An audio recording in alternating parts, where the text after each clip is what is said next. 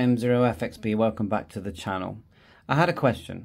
What's the difference between the Baofeng UVRH, which is this one on the left, and on the right hand side you've got the Baofeng K6.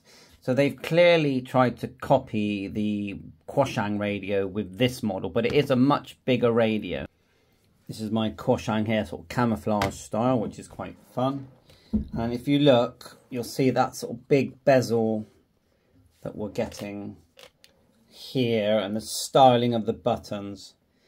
And it's a clear, they're trying to, and that even with the name where they've called it the Quoshang, sorry, the Baofeng K6. But it's still a good radio. It's got airband, VHF, UHF, PMR, GMRS, all that kind of stuff, built-in torch, and PTT programmable buttons, twin Kenwood microphone connector, headphone set, USB-C they've put on the back, which they're doing with all their models now. Even there's another one they've made which you'd think was a Quoshang, which is this one. And look, again, very similar styling to the Quoshang, but it's not a Quoshang, by the way. But anyway, the question I had was, how does it compare to the new Baofeng RH? Now, power-wise, I would say the K6 is a bit higher. It's more like 7 or 8 watts. This one's 5 on 2 meters, 7 on 70 centimeters. But the one thing it's got, the new and newer RH models, if you hold down, just zoom in on that one, hold down the red, you've got GPS, okay? And that's, you don't have that with the K6. You've also actually got Bluetooth built in, but it doesn't really do anything at the moment. But I think it could, but it doesn't at the moment. But otherwise, it's VHF, UHF, airband.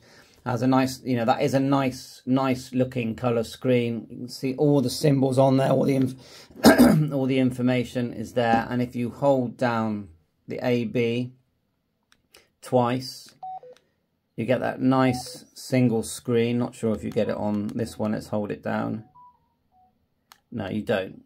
I don't think you can do single screen on the K6. Completely usable radios. Price-wise, I mean, this thing was about £45, and this was about 40 odd. It depends on if you want all the extras. I got all the extras. But strangely, they didn't include the torch, which I don't understand why. Maybe that's where the GPS antenna goes.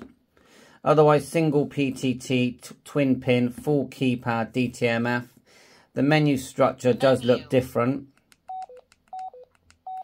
Bluetooth, weather, they both do weather channels, scan. Now this model has zones, and the software is quite sophisticated, where the software on this is more basic, as what we're used to with all the other Radtel, Retivis type radios.